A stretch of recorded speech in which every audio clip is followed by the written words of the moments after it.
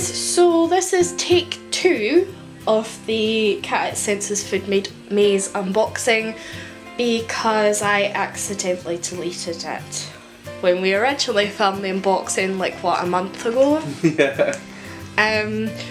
When we did the haul that this came out of, we did the unboxing straight after, and when I took the files off the camera I must have deleted this with it by accident. So we're gonna pretend that this is like our first impression unboxing bit. Wow! So it comes in quite a big box, and there's a Max kind of cat playing with it, and it's got lots of information on the box. The best thing about the box is this kind of thing. It kind of gives you an idea of what the other products look like together, and they kind of interlock, and it's like, you said Skeletrix or something? Skeletrix puzzle eating station. Yeah.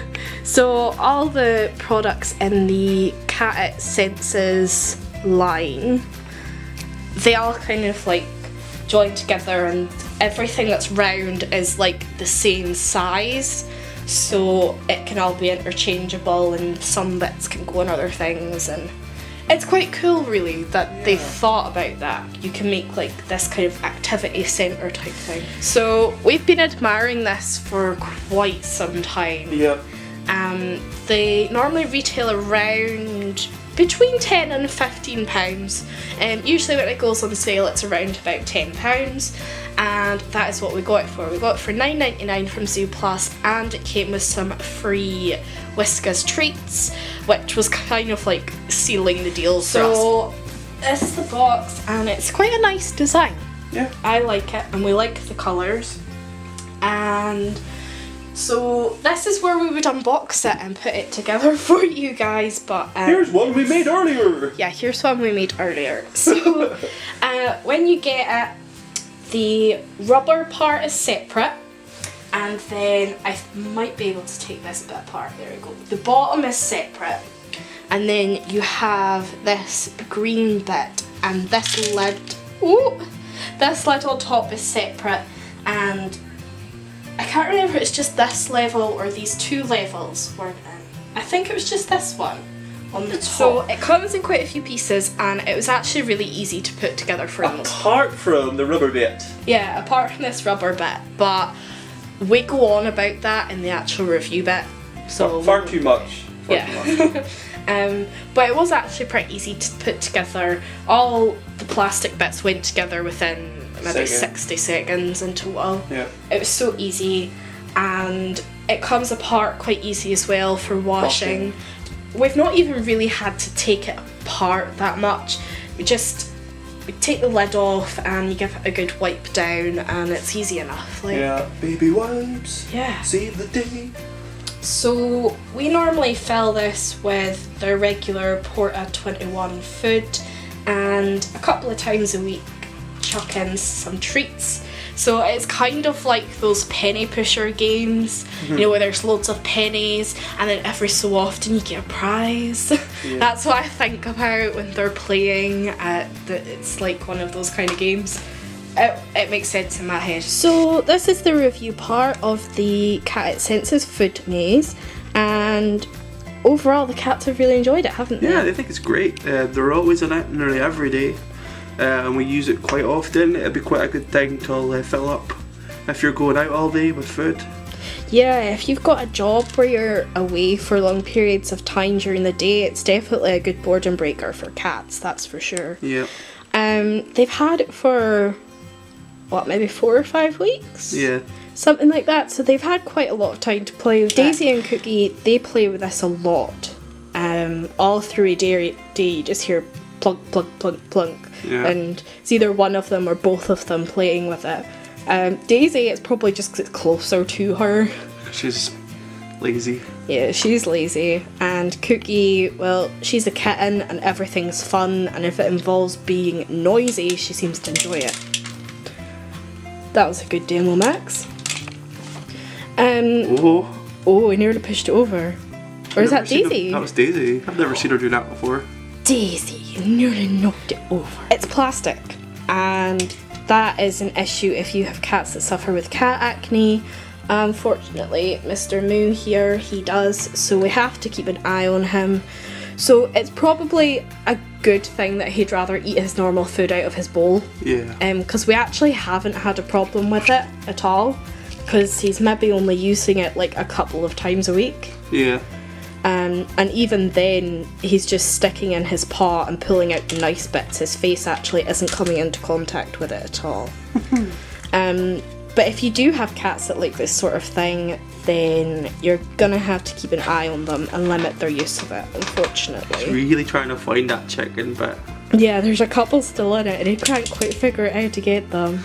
he smushed it up against the side. Yeah. It's like, I can smell you. Another thing that we noticed was the whole difficulty thing. Like, you know, when we put it together and this level, Daisy, don't sniff my hand, has like this bit that apparently makes it easier if it's open like that or harder if it's closed.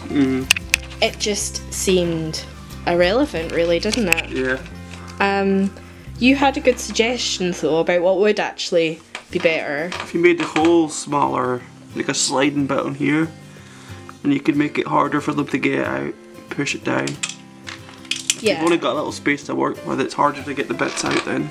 Yeah, so it's like basically the same kind of idea and technology, but just on the outside of it. Another thing was, when we were putting together, it took us ages for this plastic mat bit to get to go on. It was a pain in the rubbery end. Yeah, it was really fiddly. It's not that it was exactly hard, it's just that it was really fiddly, and it took us a good 10 minutes between us, like one holding the treat maze and the other one trying to pull the plastic rubbery bit around it. What are the good points? The size is definitely, for us anyway, probably the best. Because we have more than one cat, as you just saw, more than one of them can play with it at a time. So if you have more than one cat, this is probably going to be a great thing for you. Yeah, definitely. They can all go around it and position themselves so they can all get a window to pull stuff down.